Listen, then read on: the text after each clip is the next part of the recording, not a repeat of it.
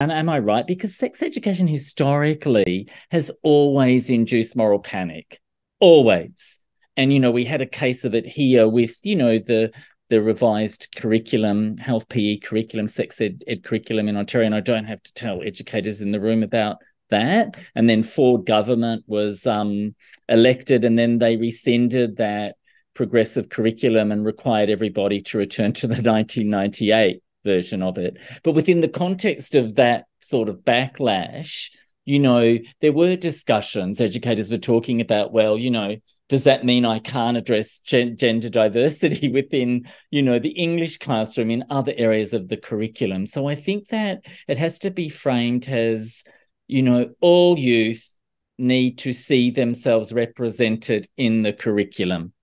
Baseline, all human rights, the human rights of all students need to be represented and addressed, right? So, and I see a distinction between, I don't think there is a requirement or an option for something I will investigate though, and maybe we can look at it. I want to look at that more closely, but as I understand it, you can't just withdraw a student from another area of the curriculum. I don't think that applies.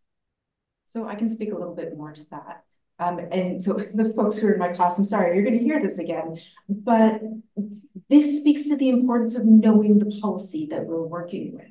And there are very clear procedures for requesting an accommodation on whatever basis to be removed from the health and physical education. This is only K-8. It doesn't apply to high school. And every single board is going to have procedures put in place. But if you don't know that those procedures exist and you aren't familiar with what that process looks like, then if somebody comes to you and says, I'm yoinking my student from your classroom, you're going to say, okay, I guess, because I don't know any different. And I don't know who to ask at my board about whether or not this is what we're supposed to be doing. So the familiarity and the fluency with policy is critical to understanding what our roles and responsibilities are as educational workers within a school. The second part of that is that the health and physical education is the only one that you can request to be removed from.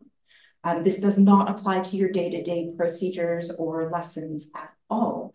In fact, one of the very first lines in the Education Act says that the purpose of education is to create caring citizens. And we cannot do that if we're not learning about folks with identities that we don't hold.